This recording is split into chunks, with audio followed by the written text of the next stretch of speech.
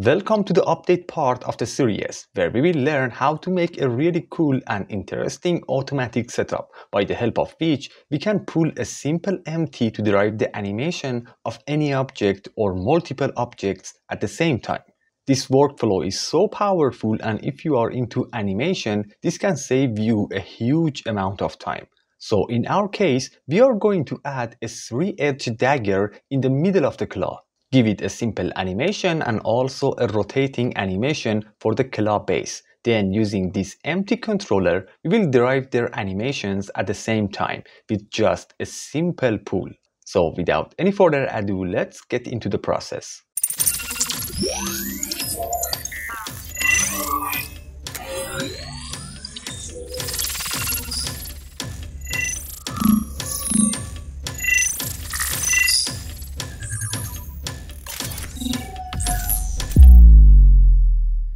For the process, we need the parts that are attached to the claw, which means the IK target that controls the claw, the base, also the claw itself, the rig, and the interior parts. Then press the forward/ key to isolate them. Select the IK target in the timeline, delete all its keyframes. Then do the same thing with the rig. So select the rig, press Ctrl Tab to go into pose mode, and remove all their keyframes. Then open a new window here and switch it into Graph Editor. Select the IK target, and if it has or any other objects have modifiers, remove them. Otherwise, there will be some unwanted animations, and that will make our process a bit hard. So that is fine for now. Now with the IK target selected, press Alt R to clear rotation. Then press Alt G to clear location. And I just simply move it up a little bit. It is not needed, just for the visualization. And another point, make sure the claw is open. You can select the rig, press RX to close or open it. This will make the process a bit easier. The next step is to add the dagger. If you want to use mine, the link will be in the description. It comes as a blend file, so simply copy paste it into your project. And here it is. To adjust it in place, select the base, press Shift S, choose cursor to selected. Then select the dagger, press Shift S, selection to cursor, which will set it exactly on the 3D cursor.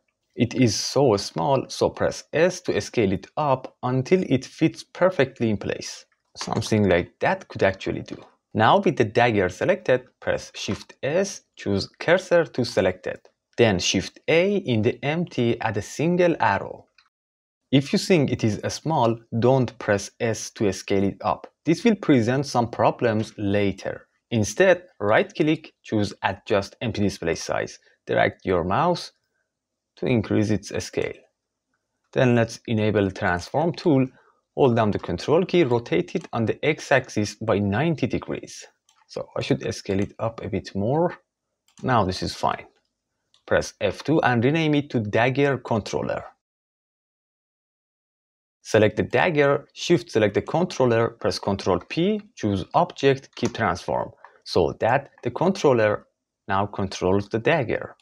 Now we can go on with making animations for them. Let's start with the base. But before that, first select the claw, the rig, and all the interior parts, not the dagger. Then finally shift select the base to make it the active object. Ctrl P, Object, Keep Transform, so that the base controls these parts. And any part that you parent to the base will actually rotate. So keep that in mind. Now make sure you are at the first frame. Press K and make a keyframe for rotation. Then go to frame 100. Then here in the object panel, we should tweak the Y rotation so that the base will rotate clockwise. So whatever value you have here, just type down -360. It means an entire round. So press K to make another rotation keyframe. By the way, for the time being, let's set the ending frame of the timeline on 100. This will make the process easier. Let's take a look.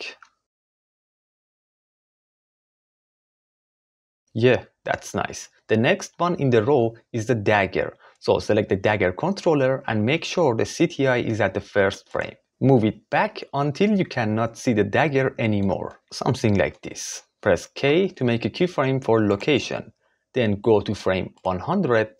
Then go to frame 100, move it forward, place it like so, until you have a reasonable look like this. Press K, make another location keyframe. Again, go to the first frame. This time, make a keyframe for rotation. Go to frame 100, and again, we should tweak the Y rotation. But this time, we want to rotate it counterclockwise. So whatever value you have here, just type down plus 360 and then make the final keyframe. Let's take a look.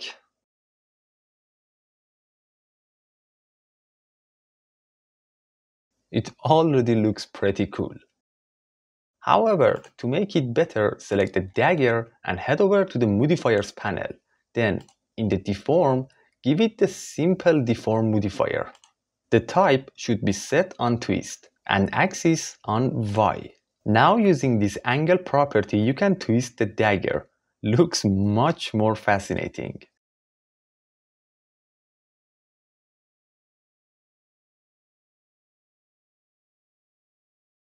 So now we get to the most important part of the process where we add that controller which drives the animations of the other objects. But before that, making this workflow with all the tips and tricks took me a huge amount of time to figure out. So please do me a favor and give me a big thumbs up and subscribe to the channel because more and better are on the way. Now to derive the animations of the other objects, we will use another empty. So Shift A in the empty, add a sphere. Move it forward a bit for the time being, we will adjust it later. Press F2 and rename it to Anime Controller. Now we can assign the animations. Let's start with the base. But before that, there is a very important point here that can significantly help us prevent a huge amount of problems. So switch this window into Dope Sheet and set it on Action Editor. So this is the action or the same animation of the base. We should remove its action, but before that, enable the fake user property. It means even if this action is not assigned to any of the objects, it will not be removed. It will remain in the project. And that is pretty important. This took me 1 month to realize. Then simply remove the action.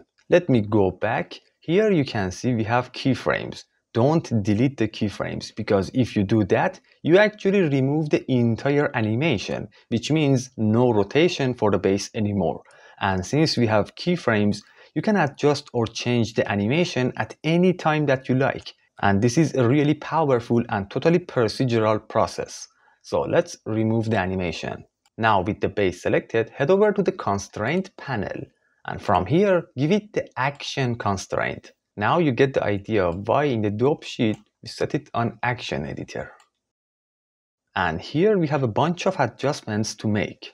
For the target, as you can already guess, pick the Anime controller.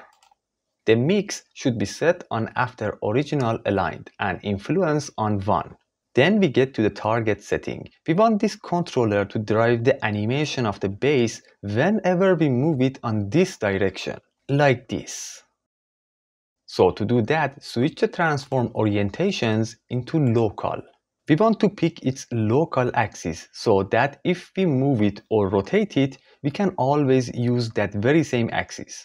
Then pick the location tool, so it is the y-axis. It's local y-axis. You may still ask, what is the local axis? So if I rotate it, you see, it keeps its local axes. Later you will understand why we do that. Just wait and see.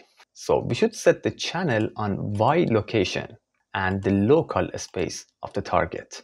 Let's get to the action. Here we should pick the animation of the base, but because we have so many different objects that are animated inside the scene, it is a bit hard to find it.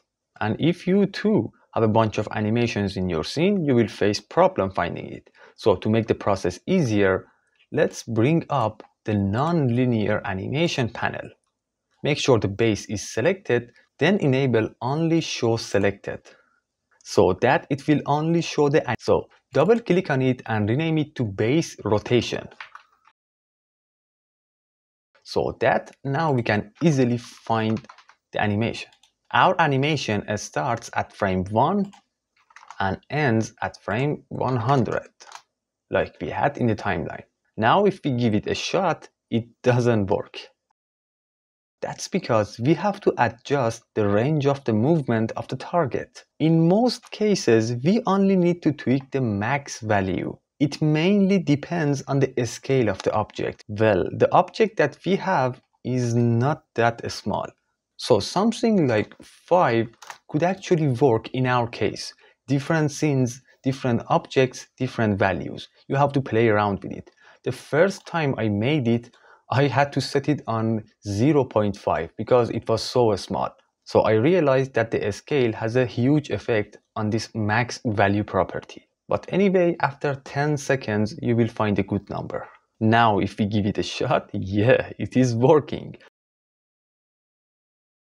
But let's say we want to adjust the location of the controller. We don't want it to be inside the claw. Then what should we do? Select the controller, press Ctrl I to invert the selection. It means the other objects are selected. And simply press G, move them back. As easy as that. Now give it a shot and just enjoy. As easy as that. But again, worth mentioning, it took me a huge amount of time to figure it out. Now let's get to the dagger, and this could come a bit tricky. So select the dagger controller. First, get to the dope sheet, rename its animation to dagger movement. Then get to the dope sheet, enable fake user, and then remove the action. Now let's head over to the constraint panel and give it the action constraint. The target will be the anim controller. Channel Y location, target, local space of the target. Then from here, pick the dagger movement animation. If the dagger gets dislocated, which could happen to every single object, simply select the base, Shift S, cursor to selected. Select the dagger controller, Shift S, selection to cursor. Then press RX, and you may notice it is not working properly. That's because it has a constraint that is being controlled by this controller. To fix that, set the pivot point on 3D cursor. Now RX, rotate it by 90 degrees. As easy as that. Then simply move it back until you cannot see that anymore. Our starting frame was 1 and ending frame was 100. Finally, the range. It should match the range of the previous object, which in our case was 5. Let's give it a shot to see how it works. Yeah, I really like that. I just could simply play with it the entire day. And believe me, I did that actually. The first time that I figured out how it works. And now you can actually imagine how powerful this workflow is. You can add 100 objects with 100 different animations, 100 thousands. And by using one simple controller like this empty, you can control all of them at the same time. And this is really amazing. And let's give it an icing on the cake. Make sure the controller is selected, then in the item tab, lock the X and Z location, all the rotation and also all the scale axes, so that the controller can only move on the Y location. So you just simply press G and move it. This is really amazing. I really like that. Here there is a catch. If we select the IK target and move it, you can get the idea. So select both controllers, then finally shift select the IK target to make it the active object. Control P, object, keep transform, and I knew this would happen. So simply select the dagger controller, Shift S, selection to cursor, then rotate it by 90 degrees, move it back, and this was the last time it got dislocated. Let's give it a shot. Yeah, it's totally fine. Now again, press the / key to exit the isolation mode. Select the IK target and let's move it up. Set the pivot point on individual origins.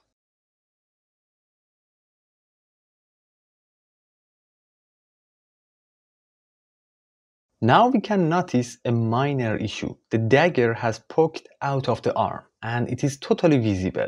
To fix that, we are going to use the shader editor. Believe me or not, we are going to fix it with its material.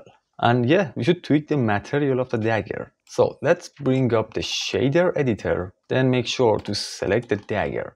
And this is the material of the dagger. And it doesn't matter what material it has. This process is applicable to any sort of materials. So to start, add a mix shader, drop it after the main material. Make sure it is plugged into the first shader input. Then for the second input, add a transparent node.